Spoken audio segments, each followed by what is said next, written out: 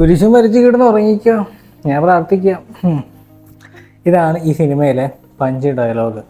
അമൽ നീരദിൻ്റെ സിനിമകൾ നമ്മൾ ശ്രദ്ധിക്കുകയാണെങ്കിൽ അദ്ദേഹത്തിന് ഒരു സ്ക്രിപ്റ്റിങ്ങിൽ ഒരു മേജർ ഡയലോഗ് കുറച്ച് ഹൈലൈറ്റ് ചെയ്യേണ്ട ഒരു ഇതുണ്ട്. സാഗർ റിലീസാക്കി സിനിമയിലാണെങ്കിൽ നമുക്കൊരു ഒന്നൊന്നര ചോദ്യം എടുത്ത് പറ എന്ന് പറയുന്ന ഡയലോഗ്. ഭീഷ്മയിലാണെങ്കിൽ നെഫ്യൂസേ അയാൾ തലയ്ക്ക് വെച്ചിട്ട് 10-20 അങ്ങനെ ആ ഒരു കണക്ക്, അത് വേറെ. പിന്നെ ശങ്കര മറ്റേ കുഴി വെട്ടാൻ വെട്ടാൻ അങ്ങനത്തെ ഒരു ഡയലോഗ് ഭീഷ്മയിലുണ്ട്. പിന്നെ വേറെ പടം പിന്നെ ബിലാൽ ഗൈസ്, അത് മറ്റേ മരപ്പിനുള്ള വടയും ചായ ഞാൻ ചേരുന്നുണ്ട് എന്ന് പറയുന്ന ആ ഡയലോഗ്. സോ ഈ ഒരു സിനിമയിൽ സെക്കൻഡ് ഹാഫോട് കൂടിയിട്ടാണ് ഈ ഒരു ഡയലോഗ് പുറത്തേക്ക് വരുന്നത്. കുരിശും വരച്ച് കിടന്ന് ഉറങ്ങ്.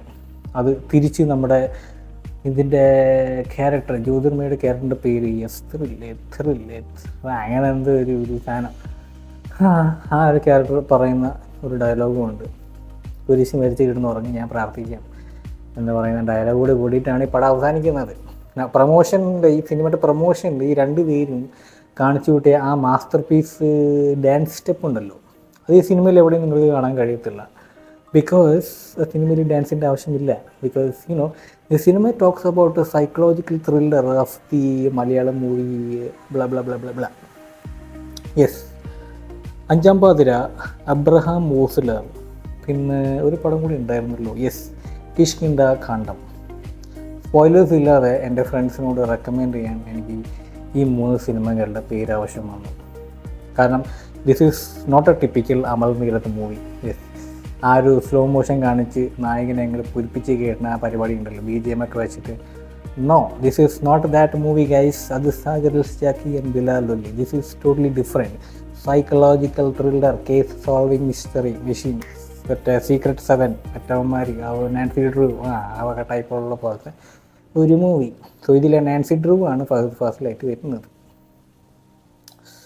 ഓവറോൾ റിവ്യൂസിലൊക്കെ ഒരു കംപ്ലയിൻറ്റ് ഉണ്ടായിരുന്നു, നമ്മുടെ ഫഹദ് ഫാസിലിനും നസ്രുദ്ദീനും വേണ്ട പരിഗണന കൊടുത്തില്ല. അവരുടെ ക്യാരക്ടേഴ്സിനൊക്കെ വളരെ അണ്ടർ റേറ്റഡ് ആയിട്ടാണ് നിങ്ങൾ ഉപയോഗിച്ചത്, വേണ്ട രീതിയിലുള്ള കൊടുത്തിരിക്കുന്നത് എന്ന കംപ്ലയിൻ്റൊക്കെ കണ്ടു. പോയി പണി നോക്കാമെന്ന് എനിക്ക് തോന്നിയത്, പറയാനാണ് തോന്നിയത്. വേണ്ട രീതിയിൽ പരിഗണന 2 ക്യാരക്ടറിന് കൊടുത്തിട്ടുണ്ട് എന്നുള്ളതാണ് എൻ്റെ ഒരു ഇത്. പടം കാണാം, കൊള്ളാം. ടോട്ടലി ഡിഫറെൻ്റ് ആസ്പെക്റ്റ്, എന്താ പറയുക, ഒരു ടേക്കാണ്. Psychological crime thriller. ഈ പറഞ്ഞ നേരത്തെ 3 സിനിമകളുടെ പേരുണ്ടല്ലോ, അത് ഓർത്ത് വെക്കാം. ആ ഒരു കാറ്റഗറിയിൽ എടുത്ത് വെക്കാൻ പറ്റിയ നല്ല ഒരു സിനിമയാണ് ബോഗൻവില്ല. തുടക്കം മുതൽ സിനിമയുടെ അവസാനം വരെ ബോഗൻവില്ല പല രീതിയിലും പല സ്ഥലത്തും ഇങ്ങനെ സൂം ഔട്ടൊക്കെ ചെയ്ത് കാണിക്കുന്നുണ്ട്. ക്ലൈമാക്സ് കൂടി ചെയ്ത് കാണിക്കുമ്പോഴാണ് ശരിക്കും എൻ്റെ ചുവപ്പിൻ്റെ വ്യക്തമാകുന്നത് ഗൈസ്.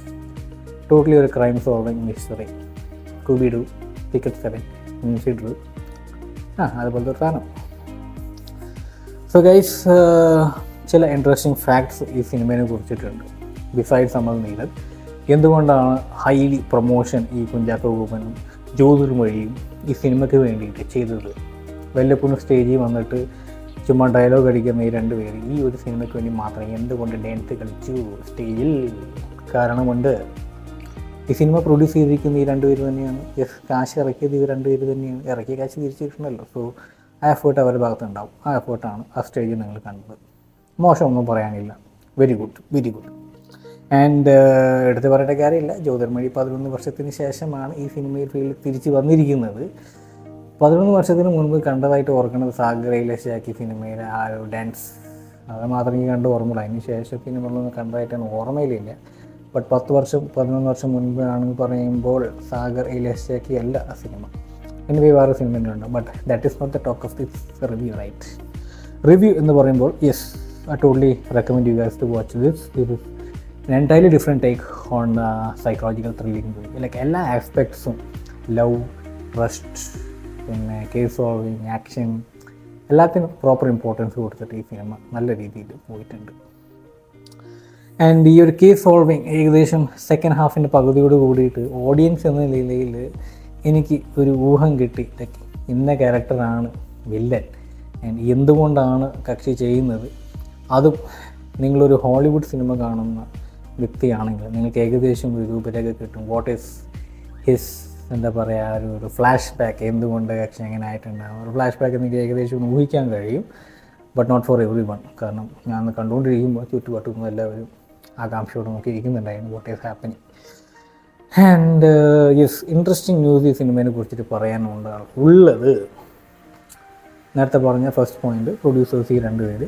സെക്കൻഡ് പോയിന്റ്, ഈ സിനിമ ഒരു നോവലിനെ ആസ്പദമാക്കിയിട്ടുള്ളതാണ്. Yes, surprising right. Amal Neerad എന്ന് പറയുന്ന ഡയറക്ടർ ഒരു നോവലിനെ ആസ്പദമാക്കിയിട്ട് ഒരു സിനിമ നിർമ്മിച്ചിരിക്കുന്നു. യെസ്, ലജോ ജോസ് എന്നാണ് ഓഥറിൻ്റെ പേര്.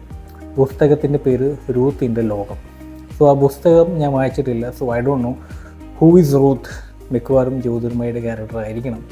സോ ഒബ്വിയസ്ലി അതിലെ ക്യാരക്ടേഴ്സ് ഇതിലേക്ക് വരുമ്പോൾ പേരുകൾ മാറ്റിയിട്ടുണ്ടാകും. So I believe it is ജ്യോതിർമയിസ് character, അതായിരിക്കണം. സോ ഓഥർ പിന്നീട് സോഷ്യൽ മീഡിയയിൽ വന്ന് പറയുകയുണ്ടായി, ഇത് ഞാൻ എഴുതിയ കഥയുടെ ചിത്രാവിഷ്കാരമല്ല, ഇത് ടോട്ടലി ഡിഫറെൻറ്റ് ടേക്കാണ്, ടോട്ടലി ഡിഫറെൻറ്റ് സ്ക്രിപ്റ്റാണെന്നൊക്കെ കക്ഷി പറയുന്നുണ്ടായിരുന്നു. ഐ ഡോണ്ട് നോ, ചിലപ്പോൾ ഒരു ഹൈപ്പ് ഉണ്ടാക്കാനായിരിക്കാം. പക്ഷേ സിനിമയുടെ തുടക്കത്തിൽ നല്ല വെണ്ടയ്ക്ക അക്ഷരത്തിൽ അങ്ങനെ മൂലയിൽ ഇങ്ങനെ എഴുതി വെച്ചിട്ടുണ്ട്, Amal Neerad, movie from Amal Neerad based on A novel from Lajo Jose. Yes, അതാണ് കക്ഷിയുടെ പേര്. റൂത്തിൻ്റെ ലോകം എന്നാണ് പുസ്തകത്തിൻ്റെ പേര്. ഞാൻ വായിച്ചിട്ടില്ല. സോ ഐ ഡോണ്ട് നോ അത് എത്രത്തോളം സത്യം ഉണ്ടോ ഇല്ലോ എന്നുള്ളത്. But anyway, the credit has already been given to the author by the director and the producers.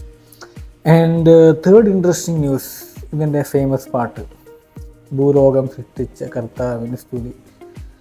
ആ പാട്ടിനെതിരെ ഒരു കംപ്ലയിൻറ്റ്, ഒരു കോർട്ട് കേസ് രജിസ്റ്റർ ചെയ്തിട്ടുണ്ടായിരുന്നു. If I am not wrong, the guys name is Tony Chittilappilly. കക്ഷി മതവികാരം ഉണർത്തുന്ന ഒരു പാട്ട്, അല്ല മതവികാരമില്ല, മതത്തിനെ കളിയാക്കുന്ന രീതിയിലുള്ള പാട്ടാണ്.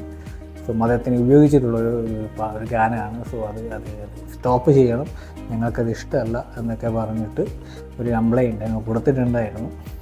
ബട്ട് യൂട്യൂബിൽ എല്ലായിടത്തും സിനിമയിൽ ഇതിപ്പോഴും പാടിക്കൊണ്ടിരിക്കുന്നുണ്ട്. സോ യു ഗൈസ് നോ ആ കേസ് തല്ലിപ്പോയിട്ടുണ്ടാവും, പാടാൻ. സോ പാട്ട് ഇപ്പോഴും ഹിറ്റൊക്കെ തന്നെയാണ്. അതിൻ്റെ വരികളോട് എനിക്ക് എന്തോ ജസ്റ്റ് പേഴ്സണൽ ചെയ്യണം, എല്ലാവർക്കും ഇത് പിടിക്കുന്നു വരത്തില്ല.